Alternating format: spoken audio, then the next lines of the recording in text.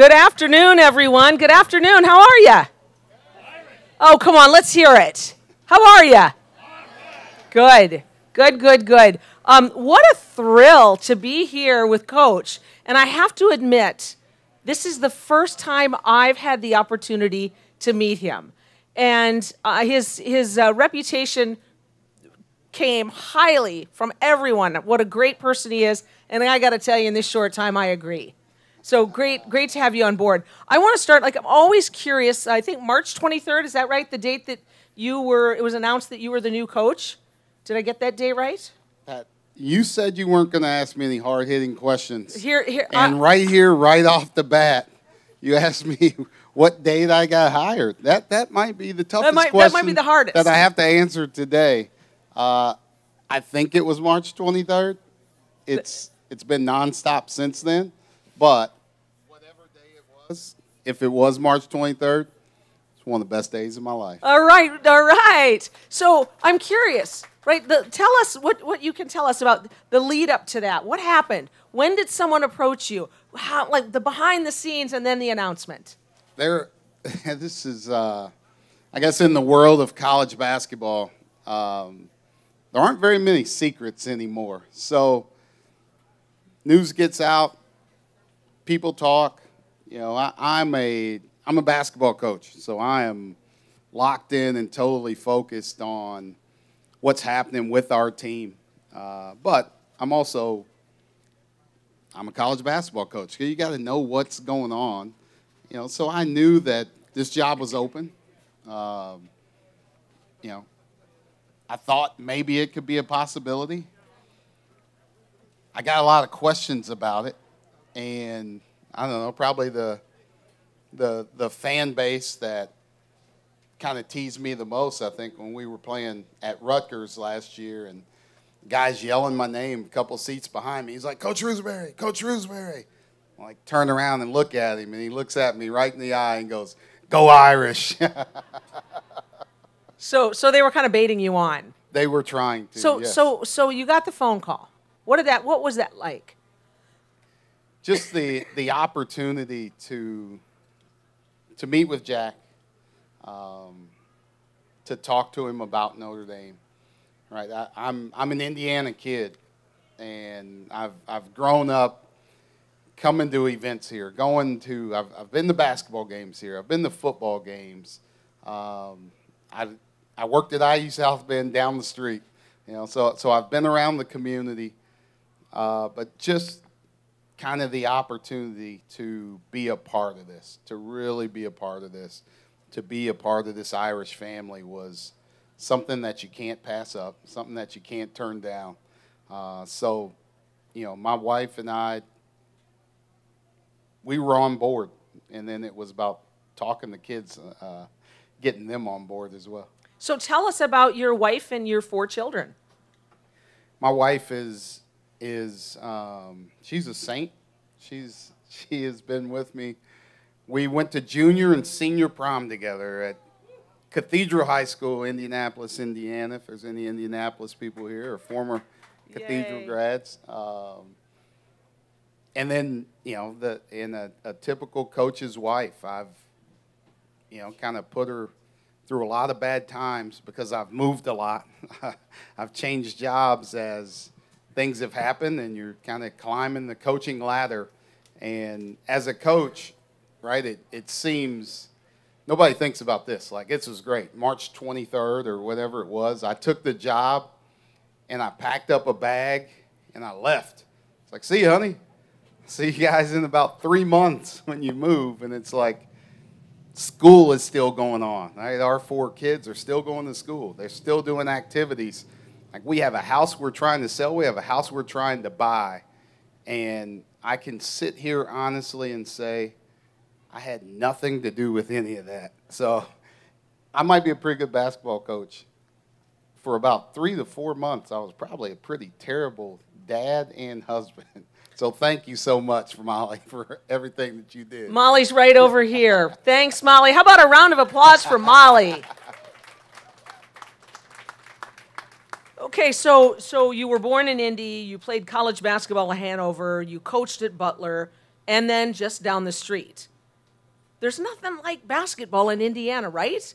Would you agree? What do you think about that? I definitely agree. There's nothing like it, and that's what I love about Indiana. That's what I love about Notre Dame. Like, we have an unreal basketball history here. Like, the Notre Dame basketball program, people don't talk about it, but our history is right up there with a lot of other programs across the country. And now, like, we want to continue to build off that and push it as high as we can go while also still doing things the right way, right? We still believe in academics, right? We still believe in growing kids and getting them here and having them be a part of this Notre Dame family and community. So, but I'm a basketball coach, so I love hoops. I love driving down the street in the neighborhood and seeing there's a basketball going every driveway, and seeing kids outside or going into the Duncan Center, and I'm walking to Chick-fil-A, and I can hear the basketballs on the second level up there, and people were playing basketball. And we went to lunch the other day as a staff, and then we walked down to the Rock and took a tour just so we could go up and see the old gym down there. And I love every part of it, and you can't beat basketball in Indiana. But then you left, and you've had an incredible coaching career. You were Wabash, DePaul, Butler, Purdue, and then the Boston Celtics. Tell us about that. That's a big jump. That's the big leagues. It was probably the best coaching experience that I've had. I got a chance to really learn, and I got a chance to work with the best, but see how the best become the best and how they stay at that level for such a long time. And we had great players. We had great teams. We got a chance to build it over time. We were terrible our first year in Boston, and we didn't win very many games. In the season, at game 82, we were all exhausted, and the season ended.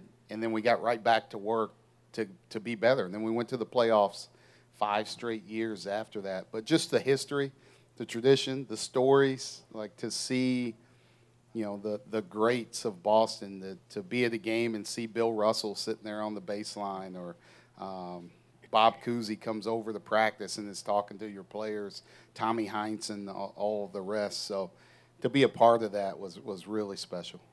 I actually know most of those names because I grew up in rural South Dakota, and my grandmother homesteaded as a single woman when she came from Ireland. So we were fiercely proud of our Irish independence. And so if you're in the middle of nowhere and you get to follow a team, a pro team, and there are none, as you might imagine, in South Dakota, we followed the Celtics, and that was kind of our team. And I had the incredible privilege of playing. I wish I played. Seeing a game in the Old Garden the last year, and I'll never forget it. It's just such a storied program. You try and take traditions from every place, and the one thing in Boston, and when we got there, is, people celebrate different things, and they put up banners for different things. The Celtics have won 17 NBA championships, and in the practice facility, there's a blank banner with a spotlight shining on the next one.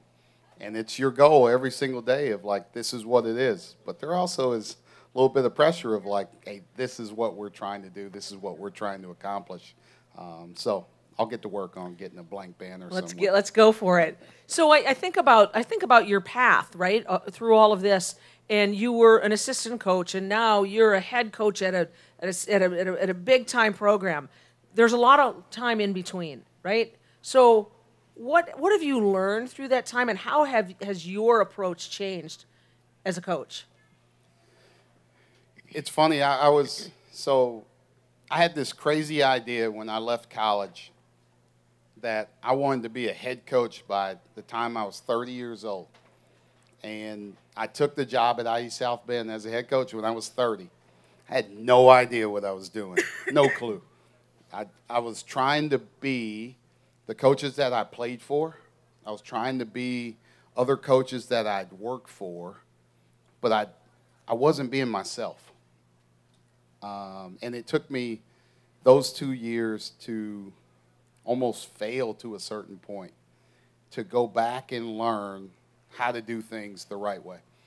So I ended up going to Butler, and then I went to Purdue from there, and then I went to Boston from there, and back to Purdue. But I developed myself as a coach of how I wanted to do things, of who I wanted to be as a coach, the philosophies that I wanted to have, and what I wanted the program to be like. And that time really changed me. It really helped me. It helped me get to this point, and now it's time to put it into action. Well, you said failed, but clearly you didn't fail. You just got stronger and stronger. And what I find interesting is in all the, I didn't live here in 2005, in all the conversations I've heard from people about you, no one said he failed at IUSB. They said, have you met Micah yet? He's incredible. And he knows South Bend, and he knows the program. So glad you didn't fail. Glad you're here. It led me here. Yeah, good. It really did. And you have these full circle moments, and this is it, right? This is a full circle moment for me, and being back here, and I'm just so happy and proud to be representing Notre Dame. So you have 4 children. Your youngest daughter is here today. Tell us about your children. Well, obviously one we're going to know a lot about. We have 4. Our youngest, Grace, is 10. She's a 5th grader, and she's enjoying just being the leader of the house, right? Even though sometimes she eats dinner by herself because nobody will come and join her, but she leads it, right? She pushes everything forward, and we try and revolve around what she's doing. We have 2 in high school, a freshman daughter, Caitlin, a sophomore son, Nick, that both go to St. Joe's and that are both involved in activities. And there's a high school football game over there tonight that Caitlin will be cheering, and Nick plays basketball. And then our oldest son, Braden, will be a freshman and on the basketball team here at Notre Dame. So, which has been a challenge so far these first few weeks of coaching him for the first time. So this is you didn't ever coach him before this? We've worked together in the driveway or in different gyms across the country, but I've never coached him. And I can't always say that those opportunities in the driveway always ended well. That's great. I love that. Well, we'll watch that with great interest. Okay, so let's talk about the upcoming season, right? We've had a lot of the student athletes graduate, and now we have a bunch of fresh faces. Who are you watching closely? Who are you excited about? You're excited about all of them because they're your players, they're your team. Can you talk about a few of them? I can. This is basketball. College basketball is in the time of transition, and there's so much that's happening, so much that's going on. And our team right now, we have 10 players on scholarship, 11 players on scholarship now. It's one of our walk-ons. We put him on scholarship this summer. But we're so excited about those guys because it's a new energy for them because they come in every single day and they're learning something new. We have one player on our team that's ever played for me before, a young man named Kebajai that transferred from Penn State and played for us last year. And then Braden, my son, that he got the chance to watch a lot of our practices. So there's 2 guys that know what you're doing. And when you're doing drills for the first time and you tell them to get in the 4 lines, there's 2 guys out there that have no idea what you're talking about, right? I could be – sometimes it's like I'm speaking Spanish during practice. But for us, it's making us better coaches every single day because we're teaching. Slowly, we're teaching. And now you can see the steps that they make on a daily basis, and that's fun for me. So we're excited about guys. Matt Zone has been an unbelievable leader for us. There's an opportunity there to be a guy that's been here at Notre Dame, and now you have a brand new coach, and now you have a bunch of new players, and it'd be very easy to take care of yourself first, where he's embraced everybody.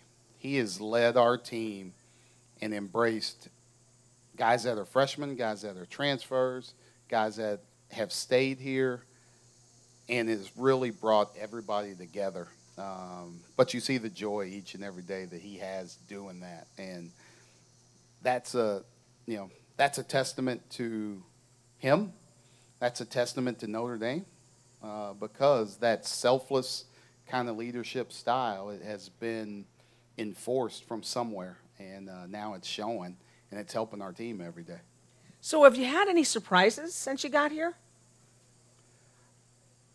I've had some surprises in a lot of different ways. Any you can tell us about? Wow. Let's see. I think one of the first days is, one, people have been really helpful, very helpful. I guess when you think you know everything, right, that's what us college basketball coaches do. We think we know everything. And the freshmen and I've been given tours, like we have done so many campus tours with the recruits.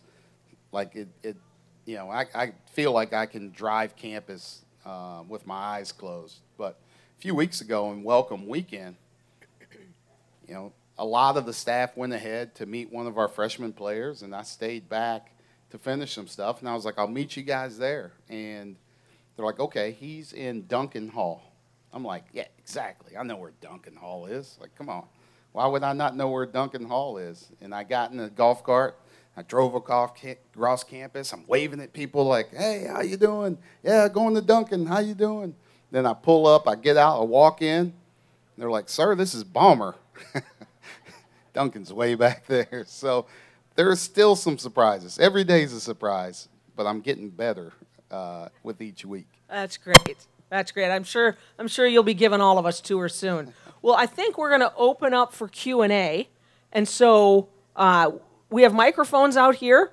And if you want to ask a question, just raise your hand.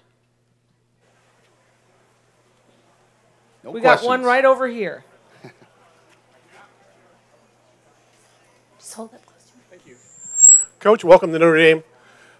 ACC, Big Ten. Best basketball conference, and who do you look forward to beating this year in the ACC? ACC is obviously the best basketball conference, right? We'll say that. And who do I look forward to beating? Like everybody. Absolutely everybody. Like I have zero allegiances to anybody. So you'll find out I keep a smile on my face, but there's like a burning desire inside to win. So I'm a super competitor. So whoever we play, whoever we line up against, they don't have to be in the ACC. It could be Niagara to start the year. It can be Maryland Eastern Shore. It could be Hanover. I don't care if they're my alma mater. They can get beat too. Ooh, I like how that sounds. It's going to be a great season. Another question over here.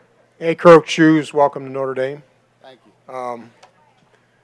I heard you like to play defense. The last coach here really didn't stress it. He only played 6 guys with no defense. He'd rather win a game 99 than 95. But I know you like to play 10 and play defense. Also, my next question is, how is Marcus Burton and J.R. Knesny working out for you? Yeah, I will say, I don't necessarily like to play defense. You don't want to see me out there guarding anybody. It wouldn't be pretty for any of us. We have, as a team, and we're trying to do it. Like we want our team to have a defensive DNA. And, if we're not the most talented team, then we're going to try and outwork you. We're going to fight you. Like that's the one thing about us and what we're going to try and do. I will say, like, I'm going to play however many guys gets it done, right? I told our guys the other day in practice, you guys are getting behind-the-scenes info right here because how I talk in practice is how I'm talking right now. I told our guys that I'm really big on our discipline and our details and what we're doing. And, if you don't get the job done, then, you're going to have to come sit next to me until somebody else can go out there and get the job done. So there was a statement that said, I might only play 5 of you, so don't hold me to playing a whole bunch of people. because I'm just going to play whatever it takes to get the job done. Winning is the most important thing, right? Developing players, developing leaders, developing these guys so they can grow after they leave here is really important to me. But doing whatever it takes to win, that's what we're going to do. And that's my main goal. Marcus and JR are awesome. And I've enjoyed being around those guys. I told them the other day we weren't loud enough in practice talking defensively. And I was like, hey, Marcus is going to bring 200 people himself in here. So, like, we expect this place to be loud, and when we go on the road, it's going to be loud. So you guys need to talk a little bit louder. But I'm excited about those guys. They're excited about an opportunity. I think they're both going to help us this year. That's right. That's great. We got one right here. Hey, good afternoon, Coach, and good luck this year. My quick question is, have you found recruiting at Notre Dame easier or tougher than you thought it would be? I think it's been easier, right? Like the one difference is, and I've done this in the past, kind of everywhere, right? Like, and I talk about this all the time. I'm really big on fits. I don't think everybody fits everywhere, but I'm really particular on who we recruit, because of how they fit with our team, how they fit at that university. So it's a dangerous game of chicken where I recruit with the small lens and laser of, like, find who that is, who that fits, and then just go after that guy, right? Instead of casting a wide net. There's schools, other schools that we recruit against or we talk about, and, like, I don't know. I'm just throwing the name out there. Illinois. Illinois offers everybody in the country, right? Well, how do you know who you're really getting? Because you can't spend that time getting to know that kid. You don't know how he's going to fit in your program. That's probably a big reason why we have so many transfers happening in college basketball, right? Like, because you're not getting to know those kids. You don't know how they fit. You're not going to see what they're going to do for your program. So we find the fits. Who's going to fit here at Notre Dame? And then it's been easier because we know they'll fit academically. We know they're going to fit culturally, spiritually, whatever it may be. As basketball players, we know they fit. And then we just got to get them here. And then once they get here, that wins them over every single time, right? A lot of times the parents, it's done. It's like, yeah, dad committed, but dad's like 54. Like, had knee and hip replacement, so we can't play him. We just got to get the kids now, but at least the parents are helping us get the kids. So it's been easier when you find the right fits, and then you get them here to campus. And we have some kids that'll be coming on these Saturdays during football season that they'll get a chance to see this. They'll get a chance to see the excitement around campus. They'll get a chance to see the beauty of campus, and hopefully we start turning some of those into more commitments. So before this next question, I want to just play off what you said. How important in this day and age are the parents to the decision of where their child goes to school? Like, how much do you focus on parents? I recruit the parents just as hard as I recruit the kids, right? They have to trust, and it helps, right, that I have kids the same age. Yeah. You have to be comfortable with not only the school, not only the program, a basketball fit. You have to be comfortable sending your son somewhere, and you know they're going to be taken care of.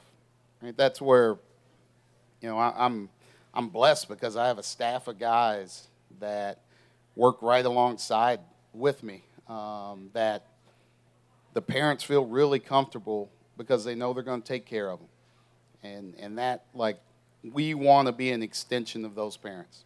Right? You're going to send your son to Notre Dame in a period of his life where he's still growing into a young man. And we have to take the baton from those parents and really push him forward in those years to have him ready. So when they leave, when they say, like, yes, I'm comfortable with that coach, with that coaching staff, with the players that are in the locker room next to him, then it's, the more people that you have in your corner, the better. That's great, and we want to help you by taking the baton whenever we can to educate those parents that, we often say at Notre Dame it's not a 4-year decision, it's a 40. But now that I've been out 40 years, I'm going to start changing that narrative. It's a forever decision. But it is, and the fact that we have, 263 Notre Dame clubs around the world that are ready at any time to help our young men and women, but in this case young men, find an internship, find a job, be in a place where they're welcomed. We're here for you, Coach. And that's a big selling point for us. And we talk about that. We talk about, just the national brand of this place. And, I tell them all the time, you don't have to come to school here and stay in South Bend or Mishawaka to take advantage of your degree. You can go anywhere. You can go to South Dakota and take advantage of your degree. That's good. I think we have one right here. Welcome to South Bend, Coach. Glad you're here. I've seen you spend some time with Coach Freeman and Coach Ivey since you've been here. What have you learned from them about being a coach at Notre Dame? I think if there was a word that described both, would be selfless, right? Like, I think they both have helped me in different ways really acclimate to Notre Dame. And, those two are great because we're right across the hallway from Coach Ivey. So we spend a lot of time together with their staff. Like, the energy in our building has been tremendous because I walk in every single day and I walk past their practice court and I see the 9 Final Fours, on the wall, and it just pushes us every single day to be better. And I think they come over and they see the energy that we're, having in recruiting or whatever it is, and we're kind of playing off of each other.